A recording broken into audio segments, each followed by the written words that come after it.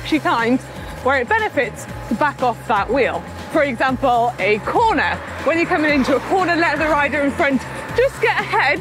and then when they brake, you can use your momentum from the corner to join them back the other side.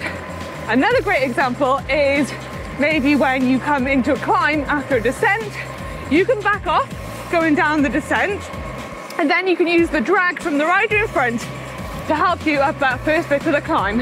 If the rider in front of you really likes to change their pace a lot, you can actually just back off them a little bit, give them a little bit of room between you, and you find somewhere kind of in the middle ground